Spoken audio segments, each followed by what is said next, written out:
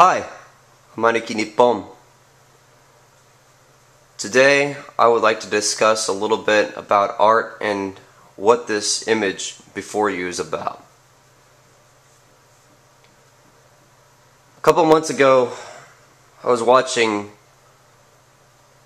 a biography. You can watch it in the toolbar below. I'm going to provide, or not the toolbar, but in the crotch bar below I'm going to provide the links to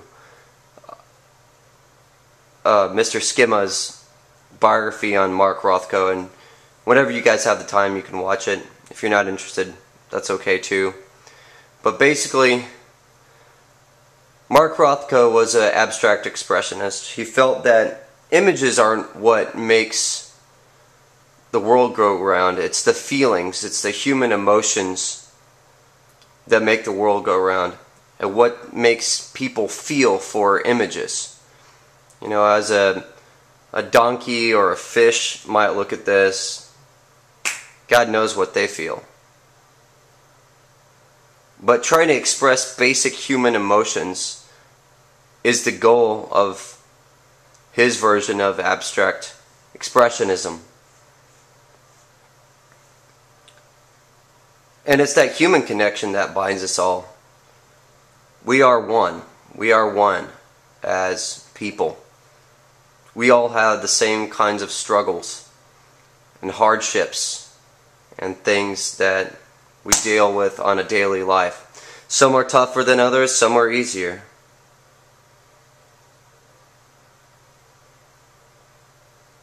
But particularly for this piece, I was going to donate this for the victims stricken by the AIDS virus, or the HIV virus, and who have AIDS, in an effort to hopefully gain more contributions for the charity that's going to be held by Dave Shell too in August. I'm going to provide all the information down in the bar below as well. But this is my contribution to the effort. And one of the lucky charitable donors will receive this image as something to remember what they did for AIDS and the efforts provided for humanity. AIDS is a disease that has been striking people for about 30 or 40 years, and it's struck in millions of people so far, and we still don't have a cure.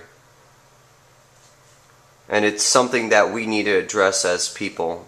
I may not agree politically with certain people on the internet, and the same with the users that comment on my videos. But one thing's for certain: whether or not we can solve certain political issues or religious issues or gender issues or whatever it may be, there are things that we're going to have to face regardless. And this is my way of contributing to the effort of eradicating HIV, which I very strongly feel to help remedy the situation. I think it's imperative that we all are together in this fight against HIV. We're all together in this fight against certain viruses and diseases that affect us so much, not just in our country, but across the world.